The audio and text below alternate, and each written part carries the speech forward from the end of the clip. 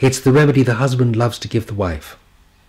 Because after it's worked well, he says, phew, she's come back to me. I'd lost her for a while. Sepia is a remedy that suits women more often than men. And in acute work, and that's what we're talking about, it's a situation in which the woman's overworked usually. That's usually the causative factor. They've overworked. They've driven themselves beyond the point of recovery. And they've probably done so for a while. So I say it's acute, but actually its prodromal period is long, usually. And it's quite often a situation where a woman has children to look after. In a traditional family of 100 years ago, Margaret Tyler writing 50 years ago, no, it's more now, time passes, doesn't it? Margaret Tyler writing 70 years ago called it the washerwoman's remedy. So here's the working class woman who has a large family and has to work as well to keep the wolf from the door. So she's doing the washing, and she's got her kids. They're probably hanging on to her apron tails as she's treading in the tub of suds and warm water. And she feels like her uterus is falling out as she's doing that.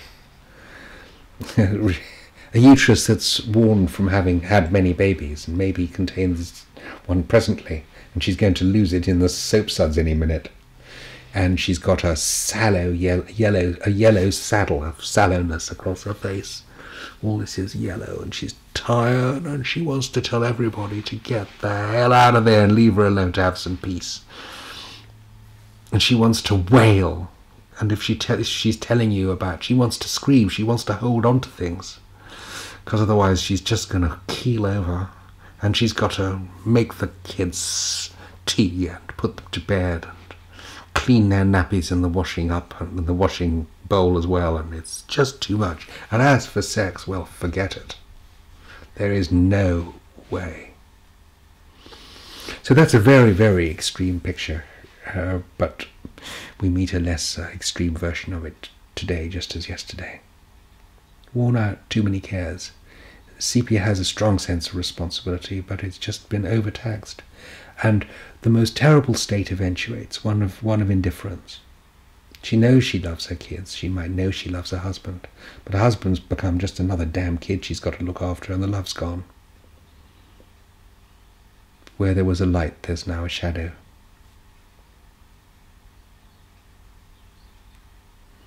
I guess that's the easiest thing to say about, the quickest thing to say about sepia.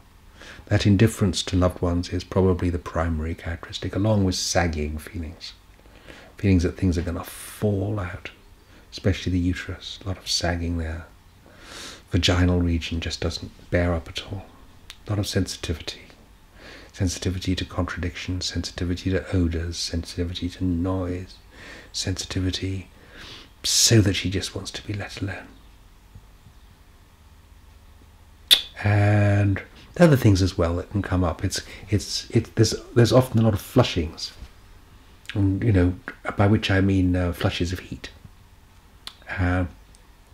So it's a big remedy in the menopause.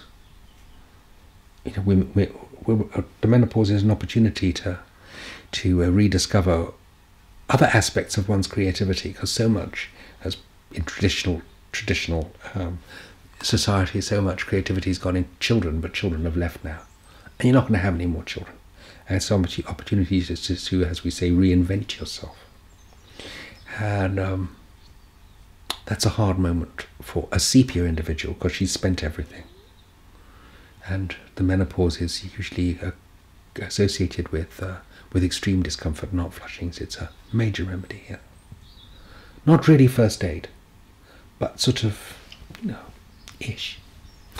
A lot of skin symptoms can come up with sepia. So it's just a very wide area of usefulness, polycrest remedy.